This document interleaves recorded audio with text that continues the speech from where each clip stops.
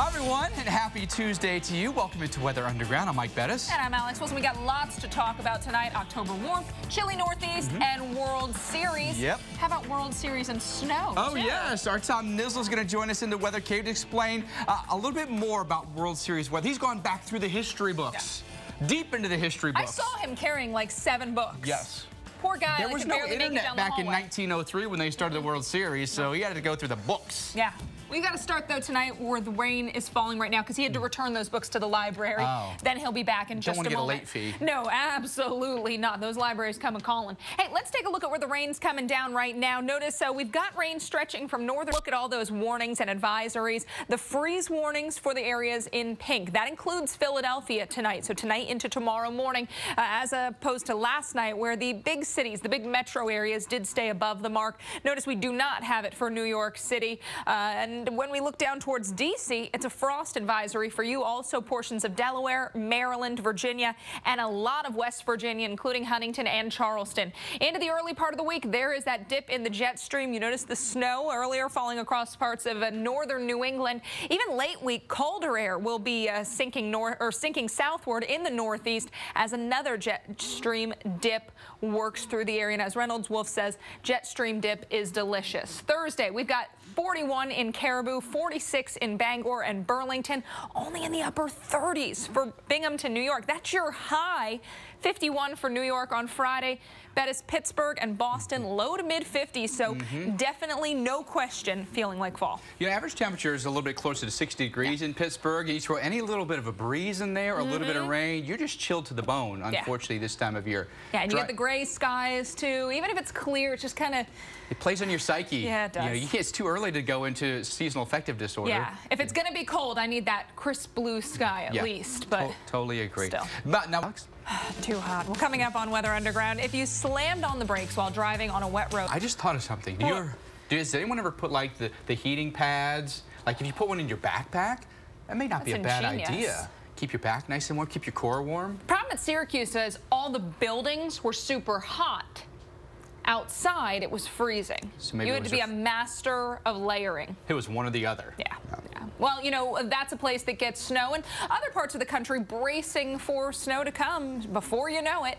We are still some time, from seeing real accumulations on the roads. That's right. Until we get that, you need to be cautious, though, of a lesser-known danger on the road, also related to the weather. Meteorologist Jen Carfagno shows us what it is.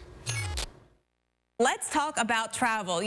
Whether you're going back and forth from work or driving to actually go get a view of that great fall color, the weather is always a factor, even on a sunny day. So we're going to talk travel because in the fall there's a complicating factor, and that is the leaves. Let's take this car out into reality, or augmented reality, and talk about how the weather impacts your travel. Now, even when there is no weather falling from the sky on dry conditions, it takes about 80 feet to stop your car if you're driving at 45 miles per hour. And that, of course, is dependent on what kind of tire tread you have, what kind of road conditions they're like, but still 80 feet.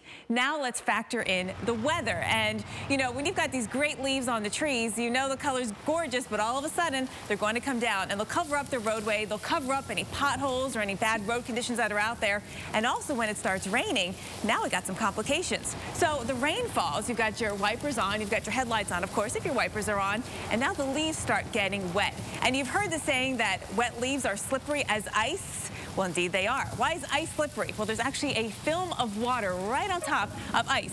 Same thing happens actually with your car's tires on these leaves.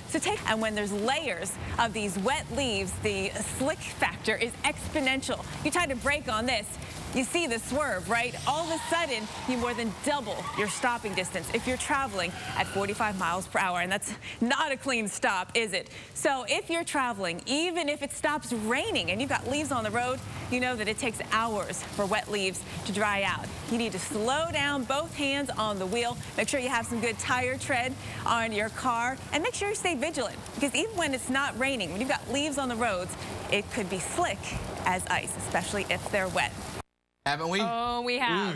And it always seems like the time you stop, or you need to stop, is the time when you find yourself on top of the most leaves. So be careful out there. Of course. All right, let's take a look at your fall foliage. Let's go to the positive side. Near peak in southwest Ohio. You're near peak now around places like Cincinnati. All right, we'll go out, snap some photos, and send them our way.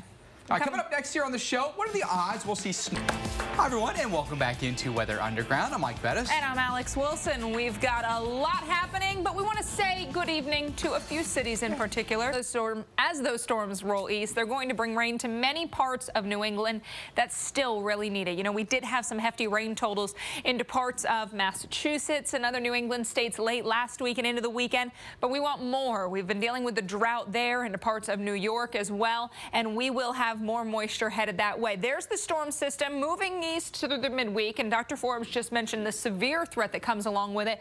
By the time we get into the end of the week, notice it's moving across parts of the Northeast. So while we've got snow up there into some of the higher elevations of New Hampshire and Vermont, as we get into tomorrow morning, really anything we see is going to be in those areas fairly isolated. But notice by the time we get into Thursday morning, that's when those rain and snow chances ramp up. There's Thursday at 6 o'clock. Your drive home from Buffalo and Rochester, even Syracuse, looks like it will be wet as you head into the eastern parts of New York and especially the North Country. That's where we will see the snow. Rainfall total forecast for many an inch or less, but once you get into this deeper shade of green, so around I-90 points north, 1 to 2 inches likely. Notice northern sections of Massachusetts and into New England. That's where we've got those 1 to 2 inch totals, isolated totals on the order of 2 to 3 inches. So this would continue to be good news for those areas dealing with the drought in Pittsburgh. Rain begins late Wednesday night, continues into your Thursday. Not too chilly though, Mike. That's the one saving thing here in Pittsburgh. At least those temps stay around 60. Yeah. Hi, everyone. Thanks for staying with us. This is hour 2 of Weather Underground. I'm Mike Bettis. And I'm Alex Wilson, and we still have lots to talk about tonight. October warmth, for some chilly here in the Northeast, and the wet pattern in the West. Our own Bob Henson is going to join us to break it down. We're going to start tonight, though, with where the rain is, where it's falling right now. We're going to have active weather through the overnight. Yeah, how about I take it from here, and I'll show everybody where we've got rain. It's mostly up into the northern tier right now, through parts of Minnesota and freeze warning. Let's take a look at the real estate. Parts of Massachusetts, just about all of Rhode Island, Connecticut, into New York, New Jersey, Pennsylvania, Maryland.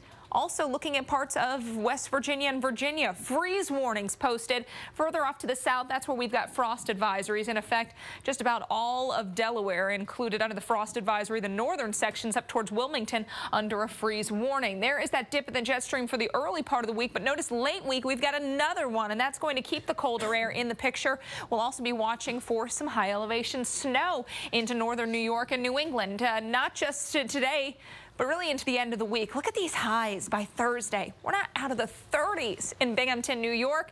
By Friday, how about a high of 48 in Buffalo, 44 in Burlington, 40 as good as it gets for Caribou, and the big cities holding in the low to mid 50s. So you'll be chilly as well. New York City and Boston, Bangor, Maine in the upper 40s. Buffalo average low is 40. We're staying very close to that, but the average high is where we'll be beneath it tomorrow, Thursday, and Friday. Notice Saturday, Ryan, folks want to get outside. That's the day to do it because it's going to be a cold night across parts of the Northeast. I mentioned some of those numbers, the frost advisories and the freeze warnings in effect. It's going to not feel right because it's been so warm lately, so it's going to be a bit of a shock to the system. But at the same time, it will feel so right. Yes, it will. Isn't that? It's kind of an oxymoron, maybe. No, but you're right. It's something that we've kind of been spoiled a bit. If you, it's so right, it's wrong, or is it so wrong, it's right? I don't know. One or the other. Or. Let's ask our personal weather station owner. Let's do that. Let's just get to the point here. Joseph Becker is a personal weather station owner as well as a National Weather Service trained storm spotter. Kent, Maine. So it is going to be another cold night for you guys. Matchups as well. Look who's here. I'm glad you Alex asked. Wilson is here. Alex, why don't you step up to the plate? Because it's about the pitching, the batting matchups, right? So tonight for the Cubs, it's left-handed thrower Jon Lester. Okay, now the lineup, okay? They've been batting six left-handers in their lineup, pull hitters. We showed you the stats, right? But what's the advantage to Jon Lester? He loved to throw down and away to left-handed hitters. His pitches so far this year, look at this, 900. However, the Indians, step down, darling. The Indians, their manager, Terry Francona, he's batting 7 righties tonight in the starting lineup for the Indians. Thought about it. I think he had something going on, right? Notice this. How many pitches are down and away to righties? 556. What can the chess match continues? But Corey Kluber, right-handed thrower for the Indians, predominantly Down and in to left-handed hitters Alex Wilson. What does Joe Madden, manager for the Cubs, do? Yep, he puts 6 lefties in his lineup tonight. Advantage, like we still think, is to the Cubs. However, how about this little ditty for you? All right. The starting lineup tonight for the Indians against Jon Lester in his career, 4 home runs. 0 home runs. We'll see how weather and the matchups go tonight. But if weather is the factor, we think Jon Lester has the advantage. There you have it. Good stuff. Thanks for letting me Weather Underground. Time now for Rapid Weather, where we put 30 seconds on the clock, and we bring you the top 3 weather stories of the day. We start with some active weather across the upper Great Lakes and northern tier of the country, mainly into the Dakotas and Minnesota. Notice we do have some scattered rain showers, even thunderstorms through parts of Iowa, getting into sections of far western Illinois. Let's take you, though, to the heaviest rainfall, and that is through the northeast part of South Dakota, the southeast part of North Dakota, and western sections of Minnesota. Fargo, you have seen the moderate rain on your doorstep, and at this point it is coming down, so travel south of there is soggy to say the least. Yes, it is, unfortunately, for a lot of folks. But the other story that we're following again, but with this dip in the jet stream, Alex, we're going to get some action in the west. Yeah, we are going to be watching that as well. So a little bit of everything temperature-wise, but there's those highs 10 to 20 degrees above average. I'm going to kind of finish out his story. There we go, stormy west with the storm system riding the upper winds east. So that's going to keep things on the active side across parts of the west. First storm for the mid to late part of the week. Could even draw in some of that tropical moisture from Seymour. Second storm will reach the west coast by the weekend. So we'll be watching for more wet weather through late Sunday. We could see in excess of 3 to 5 inches through parts of Northern California and southwestern parts of Oregon, even around Los Angeles, an inch or less. So we are going to get in on some much needed, some much welcome rain through parts of California. So this is about the time we start the rainy season across the west. In California, well-documented drought been going on for years now, so we'd love to get something plentiful, at least worthwhile, this winter season. We would, every little bit helps. I mean, we are dealing with exceptional drought, the worst category of drought, so it's going to take time, but every one of these systems that comes through and brings some rain, good news. Now, it does come with the problems like the mudslides, the landslides. One thing that was interesting about last year, as you recall, we might be setting up that's favorable for us. Yeah, looking good. And California needs all the rain it can get. It's wet season to bring that relief to that 5-year drought. October so far has been shaping up to be a good one for the Golden State. Sacramento, Blue Canyon, Eureka have had some of their wettest Octobers to date, so that's good news. That's right. World weather patterns do play a key role in what kind of weather we see on the West Coast. And joining us now from Boulder, talk a little bit more about that, is Bob Henson, blogger and meteorologist for Weather Underground. Bob, let's talk a little bit more about this pattern, how it is setting up. Then you sleep great, you feel wonderful in the morning. Every once in a while, you got to admit, you need one of those nights where you just go to bed at like 8:45. Notice I brought it up a half hour. It's going to go to 8:15 here in another second. Yeah. Well, I can't because I don't get off work until 8 o'clock. But 8:45, man, if you can get that done, wow, it's a good night. Early to bed, early to rise. You're going to get up with a paper boy in the morning, too? Nope, I'm going to sleep till like 10 a.m. If it's a rainy day. Let the milk sour on the front porch. Oh, Alex Wilson, off the rails again. Hey, let's crack open our video 6-pack tonight and show you our top 6 weather videos. That's the weathers for the dogs. He's so cute. But there's pops I'm being so picky. A lot of good pops in there. Good stuff. It's a #1 video, and thank you all for voting at #1 tonight. And coming up, you are sounding off, so we're going to read your tweets, your comments using the hashtag WUTV. Still time to get colors in them, so everything matches. I wish the jacket matched the pants. Like, I feel if you're going to go this loud with the ski pants, you got to go that gray, loud up top, right? Do you? Or at least black, maybe, just to bring out the brightness. He's bright, no matter what. That's our man, Jim Cantori out there. We love it. Well, he loves to ski. Killington Resort got 5 inches of fresh powder over the weekend. That significant snowfall meant that some folks, they were able to sneak a run on the slopes today. That was marking the first day of the season. All right, first ski resort in the east to open. Joining us now from the resort is Michael Joseph. Michael, thanks for being with us. Great day in Killington. Let's talk about the snow you've made and the snow you've gotten from Mother Nature.